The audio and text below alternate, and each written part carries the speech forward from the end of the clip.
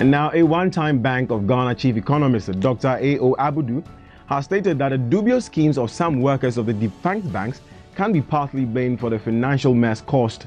For him, staff of BOG who fail to perform their responsibilities in the affected banks are nothing but criminals. He observed that lack of honesty and indiscipline, which are the traits of some Ghanaians, is causing the country a lot of harm, noting the situation is preventing the country from developing. The former economist also criticized opinion leaders who plead for persons found culpable of corrupt acts.